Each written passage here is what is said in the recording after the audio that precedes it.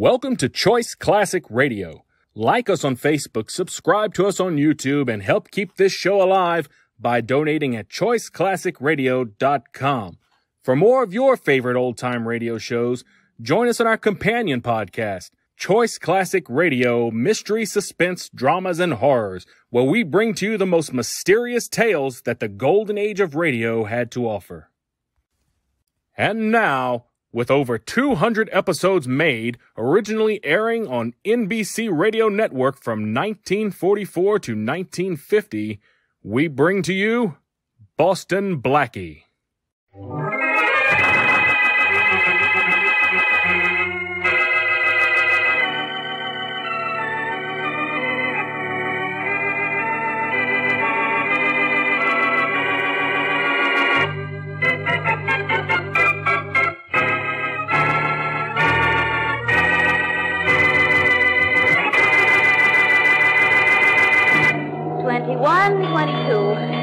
Here's my cabin, Blackie. Not very far from mine.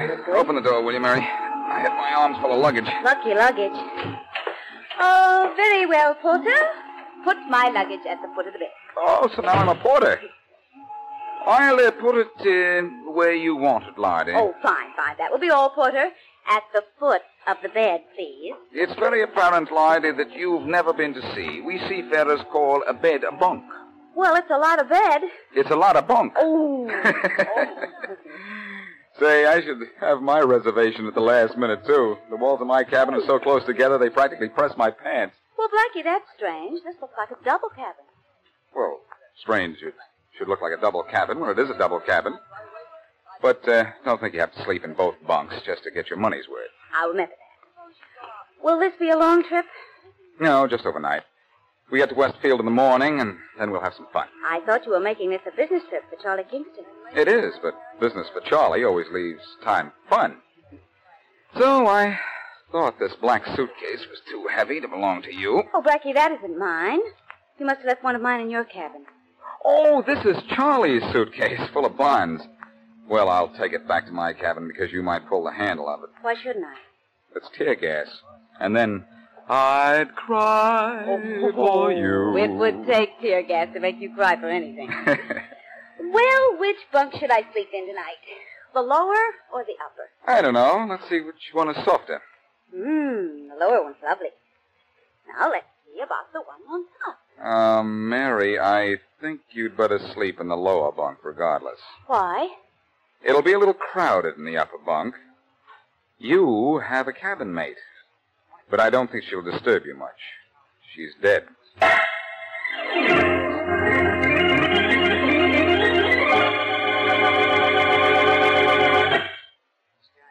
Now here's Richard Calmer's Boston Blackie. Enemy to those who make him an enemy, friend to those who have no friend.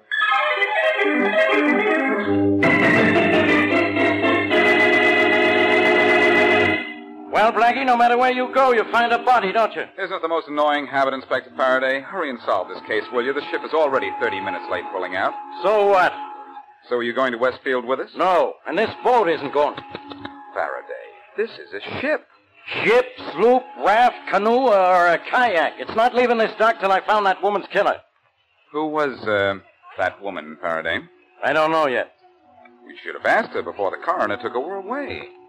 Why did you kill her, Blackie? Inspector, may I say something? No. Well, I will. Blackie had nothing to do with it. I was with him when he found the body. Well, that's no help to Blackie in my book. Oh, golly, Blackie, this is all my fault. If I hadn't wanted to go to Westfield with you, you wouldn't have reserved this stateroom for me. Well, don't feel badly about it, Mary. If you hadn't taken this room, we wouldn't have found the body. Faraday wouldn't be here, and we'd be missing all this fun. Blackie, look, there's a man's face in the porthole. Hey, you, what do you want? He's gone. Come on, let's go out on deck and head him off.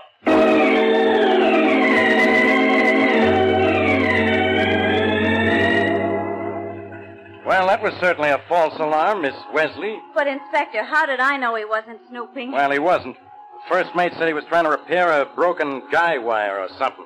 Or something, Inspector? You should have followed that up. He told me what it was, but I don't understand this seagoing lingo. Well, let's get out of here. Just sit still, you two. The captain will be here in a minute. Oh, Blackie, what's this under the captain's chair? There's something just like it on the wall in my cabin. There's one in every cabin, Mary. It's a life raft. Oh, you trying to kid, Blackie. It looks like a rolled-up inner tube with a tube of toothpaste attached to it. That thing wouldn't float a midget. It'll float a couple of people, Faraday. It's a collapsible life raft. What do you have to do? Unfold it and blow it up? Oh, no, Mary. Press that little button on top of that tube there, and in about 2 seconds you have a raft about twice as big as the top of the captain's desk and 1/2 the size of Faraday's head. Let's press it and see what happens. No. Now, Mary, please don't. Not now. I never have any fun. Sorry to keep you waiting, Inspector Faraday. That's all right, Captain Randall. Who is the dead woman? Could you find out? Yes.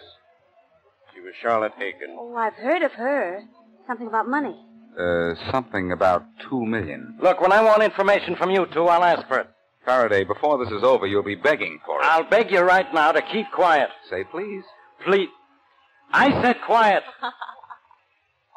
Captain Randall, where did Mrs. Aiken board the ship? At Westfield, just before sailing time yesterday afternoon. With Martha Vale, her traveling companion. Where is this Martha Vale? At home. Better get me her address. I'll have to see her. Well, forgive me, Inspector, but I took the liberty of sending for her myself and asking her to come down here. You captains are used to running everything, aren't you? Aboard ship, yes, Inspector. I've ordered a complete passenger list for you, sir. Thanks. I'd like a copy of it. But I think I have my killer. Meaning me, of course. Why not, Blackie? There are 150 staterooms on this ship, and I find you in the one with a body in it. The one, Faraday? Or maybe there are other staterooms equipped with bodies. Let's look. Excuse me, Inspector, but it's way past our sailing time. When can I give the order? Don't worry, Captain. In an hour's time, your ship will be at sea. Well, that's where you'll be, too, Faraday, at sea and sending out an SOS for me. So help me, Blackie. So I'll help you, Faraday. Martha, wait, don't go in there. Bob, what are you doing here? Stopping it. Hey, what's going on out there? Let go of me. You're hurting my I'll break your neck if you... Don't, Bob. Come on, let's go outside and see what this is all about. Careful, Faraday. You may get into trouble. Martha, I tell you, you're a fool. Why do you want to get mixed up in a murder? What should I do? Hide? It wouldn't do you any good. I'd find you. Oh. If he didn't get lost looking for you. Quiet, Blackie. Who are these people, Captain? This is Martha Vale, Mrs. Aiken's traveling companion. I don't know the man with her. Hello, Captain Randall. This is my brother, Bob. Well, this is Inspector Faraday of the police. Oh, yes. Miss Vale, were you with Mrs. Aiken on the trip she made from Westfield last night? Yes. How about you, son? No, I never traveled with Mrs. Aiken. If I could have had my way, my sister wouldn't have been traveling with that Aiken woman either. All right. Keep on talking, son. And say something when you do. I'm not so selfish that I want to be the inspector's only suspect in this murder. You? Oh, dear. Don't look so alarmed, Miss Vale. Inspector Faraday accuses me of every murder in town. I think you'd better tell me everything. No, she doesn't, Blackie. She tells me. All right. She tells you, and then I figure it out for you. Quiet, Blackie. Now answer a few questions for me, Miss Vale. Now, remember, Martha, by law, you needn't say anything. Look, son, am I going to have trouble with you? I want my sister to know her rights. She's mixed up in this. She should see a lawyer before she answers you. And Faraday, why don't you stop asking all the stock questions and ask the one question that really should have an interesting answer? What are you talking about, Blackie? It seems very strange to me that Miss Vale should be traveling with Mrs. Aiken and get off the ship alone, leaving Mrs. Aiken in her stateroom dead. Excuse me, Inspector Faraday. Mrs. Aiken wasn't found in her own cabin. Hers was number 85. Her body was found in 22. That means something. Don't you wish you knew what? Oh, Blackie, darling, be quiet. All right, everybody. Into the captain's quarters for questioning. Oh, must you now? Sorry. Okay, everybody, get inside. Oh, now look what you've done, Martha. You've got us all involved in this thing. Coming, Blackie? The man called Faraday said everybody. Now, you stay here, Blackie. Faraday, are you ill? You're not going to question me? I'm going to question you, all right. Blackie, give the inspector nice answers. My very nicest. See you in the captain's quarters in a few minutes, Mary. Right. If I don't have him up in my quarters for a few years... Captain Randall, hold those people in your cabin till I'm ready for them. Of course, Inspector. Well? Well? All right, Blackie, what's this all about? You don't know, Inspector? Look, Blackie, I figured you knew something about this the minute I found you with that body. If you didn't think so, I'd be awfully disappointed, as a matter of fact. But, why don't you stop calling me names and start calling a few shots on Charlotte Aiken's death? Can you call any?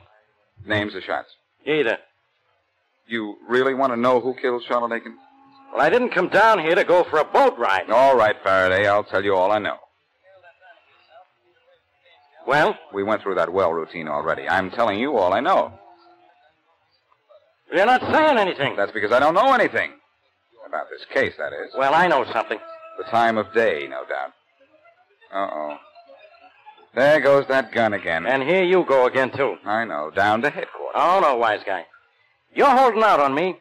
You know something about this case you're not telling. And until you talk, I'm going to put you in your cabin under guard. Well, at least you think so much of me, you want to give me police protection. Come on. On second thought, Faraday, am I being put under protection for your sake or for mine?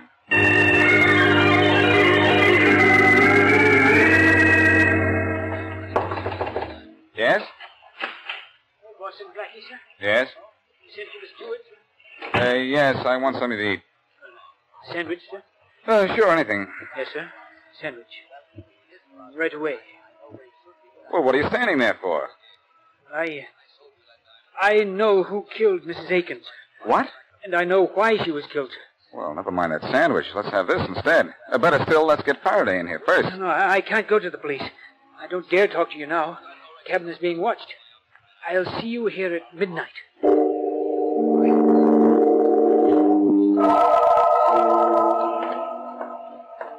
Nice of you to walk around the deck a few times, Faraday. Are you sure it's no bother? I even take my dog for a walk every night. 2 to 1, he outsmarts you. Very funny, Blackie. I didn't think so. Here's your cabin. Take a good deep breath of air because you're in for the night. Okay, Inspector, good night. Go on, Blackie, get in there. Alone? No, I'm going in with you. No, I'd rather be alone. I'd be in better company. Now, wait till I turn on the light. I just want to make sure you're not hiding something that... Oh, Faraday, stop looking so pleased with yourself. That's not a body in my bunk. It's just a steward. Why is he lying in your bunk? Maybe he's tired. Maybe I am, too. For those half-wit remarks of yours. Well, he offered to come in here and tell me a little story entitled Who Done It. You mean he knows who killed Mrs. Aiken? That's what he told me. Let's wake him up and hear his story. Hey, steward, wake up. Wake up. Shake him. Before using? Very funny. Hey, Stewart. Wake up. Wake up! I know that booming voice of yours is disturbing, Faraday, but even you can't wake our friend up. Huh? He's dead. What? Hey, I know that boy. He's done time, and plenty of it. Well, he's not going to do any more. I guess I should have expected this. Don't move, Blackie. Oh, Faraday, put away that gun. I've got you for 2 murders now, Blackie. And I don't put this gun away till I put you away. For keeps.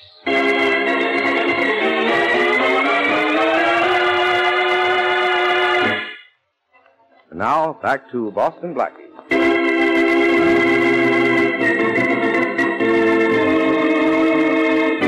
Blackie and Mary Wesley boarded the night boat to Westfield.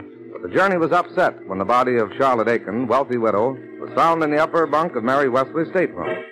While Inspector Faraday was questioning Martha Vale, the dead woman's traveling companion, the steward of the ship came to Blackie and promised to tell him at midnight who killed Mrs. Aiken. At midnight, Blackie and Faraday found the steward dead. Faraday charged Blackie with killing him. And as we return to our story, the inspector is about to take Blackie to jail. All right, Blackie, move. Well, when I move, Faraday, I like to take my luggage with me. Okay, take the suitcases along. Thanks. Help me, will you? Okay. But knowing you, I'm going to carry the big suitcase. The little one will be no match for the big one if you start swinging it. I always said you'd make a good red cap. Boy, pick up the large suitcase, please. I'll carry the small one. And no more wisecracks, wise guy. Come on. After you? After you. You're not getting away from me this time. Oh, no? Hey, what's that hissing noise? Tear gas. Tear gas? I thought you'd try to be a wise guy and want to carry the big suitcase for your protection. This little one contains a tear gas bomb. For mine. What? Why are you carrying tear gas? Because the suitcase you're carrying contains $250,000 worth of negotiable bonds. Hey, Blackie, where are you? I'm right here, Faraday, by the door. Where's the door? I can't see a thing. Well, in a few seconds. You won't be able to see me either. I'm leaving. Blackie, come back here. Come back here or I'll kill you. Go ahead and shoot me, Faraday. I dare you. So help me, Blackie. I'll put you behind bars for this. Well, before you put me behind bars, Inspector, figure out how you're going to get out from behind this door. I'm locking it. Darling, what's the matter? Oh, Mary, where'd you come from? Captain Randall's letting us take a walk on deck. Why are you crying? Faraday just told me the nicest thing. He never wants to see me again. So let's get off the ship and make sure he doesn't.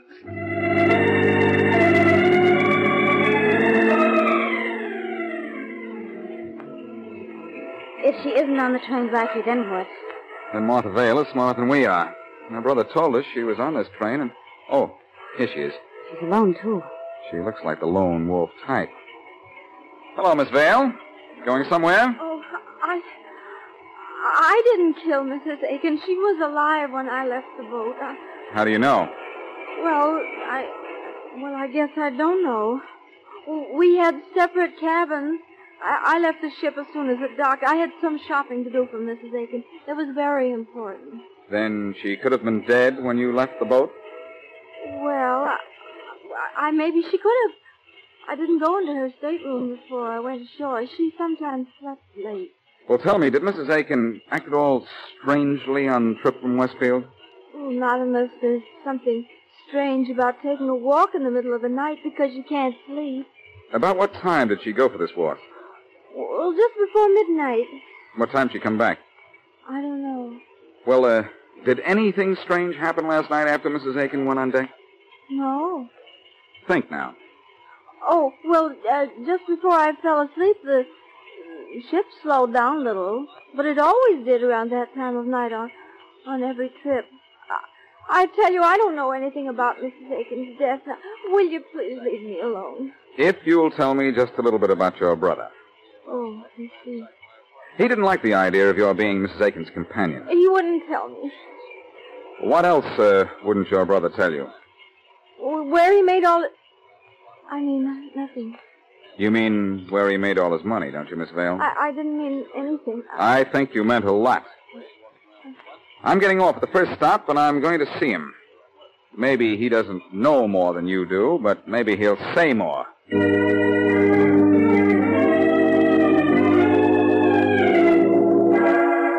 Mary, I found out from Robert Vale that his sister inherits Mrs. Aiken's money. Oh. What did you find out? Well, the Westfield night boat leaves Westfield at 7 in the evening, and it arrives here at 9 the next morning. Did the steamship company tell you where the ship would be at midnight when it slowed down? Yeah, the clerk gave me this map. And here, he made a mark on it. The boat would be right here where the little X is. X marks the spot, huh? But I wonder what else it marks. Well, you're the great Boston Blackie. Why don't you swim out there and see? It's a good idea. Oh, Blackie, will you stop being silly? I'm dead serious. Only I'm not going to swim. We're going to trade water wings for airplane wings and fly out there. Come on.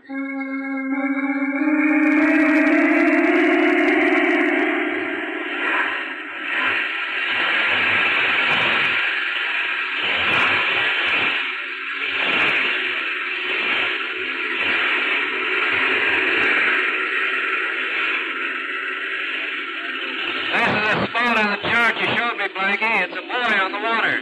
Nice flying, buddy. We're right beside it. Is that chain hanging from the top of the buoy fastened to whatever holds it into the water? Yes, I think we...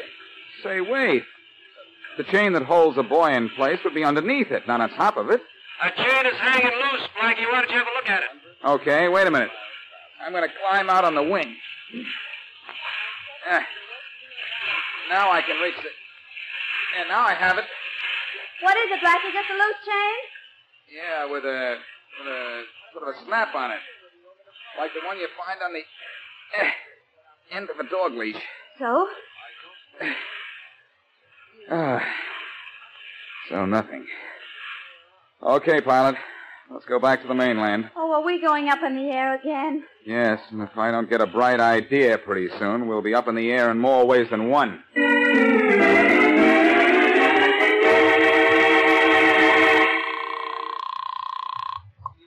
Inspector Faraday speaking. Hello, Faraday. This is Blackie. All right, Blackie, stay where you are. You're under arrest. And you're under delusions again, Inspector. I want some information. And I want you. Nice of you to say so, pal, but listen. You knew the steward who was killed in my cabin. What did he do time for? None of your business. It's your business, though, Faraday. Tell me, and I'll bring in your killer. Nothing doing. Okay, Faraday, if you don't want to solve this case, All right. But don't forget where you got the information. I don't think you'll let me. What was the steward sent up for? Smuggling. Now, is that any help to you? Probably not. You give such useless information, Faraday. So long. You listen to me, Blackie. Well, Mary, the steward was arrested for smuggling. Is that any help? No, I don't see it. Smuggling? Smuggling, yes, of course. Of course it helps. How? The chain on the boy. Smuggled goods from overseas was attached to it, then picked up by someone on the Westfield boat as it passed by. How does that explain Mrs. Aiken's death? She walked the deck of the boat last night and saw something she shouldn't have seen. That's right. The ship passes the buoy at midnight, and Martha Vale said that at exactly midnight Mrs. Aiken went for a walk on deck. Well, if Mrs. Aiken was killed last night because she went for a walk, we're going to solve this murder by a walk, too.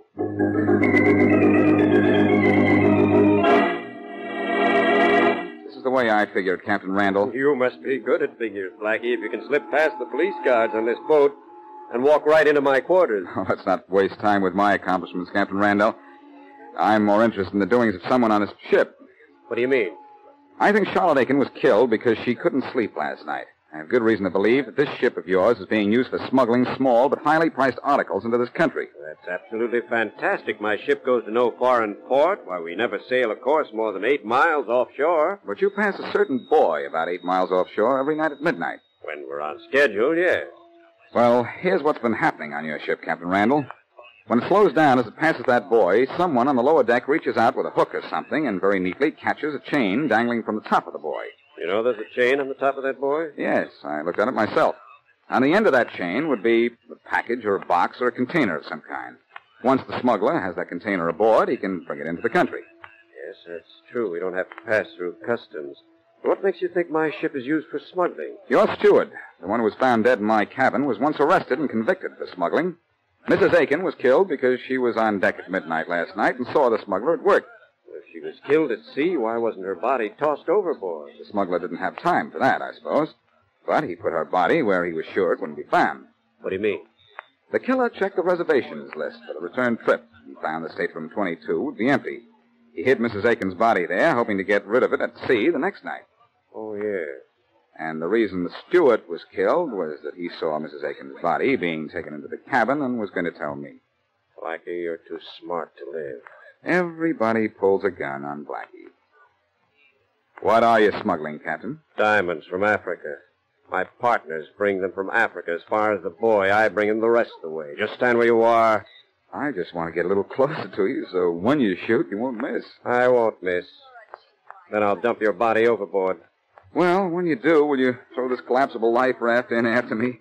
This one under your chair looks like a big one. Don't touch that. I won't touch the raft, Captain, only the inflation valve. Hold on to that. Hey! Hey! You look awfully silly on the floor, Captain. Kill you for this, Blackie. How are you going to kill me after I get this gun out of your hand? Let go of me! After you drop that gun. You're breaking my...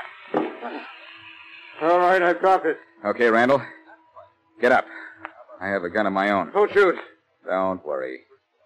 Say, isn't it funny how a little air in this life raft took the wind out of your sails?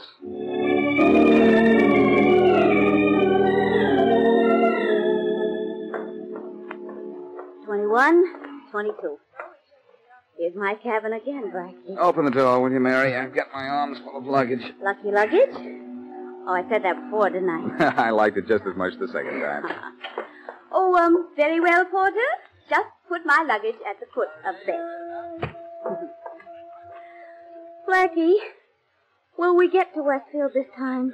I don't know. I can't guarantee anything. Well, do you think we dare look in the upper bed? I mean, bunk. I don't know. You look. No, maybe you'd better look. I'd rather you looked. Well, if you'll remember, last time I looked, we found a body up there. Oh, yes, that's right. All right. I'll look. Blackie! What, Mary? What is it? Believe it or not, there isn't a body up there.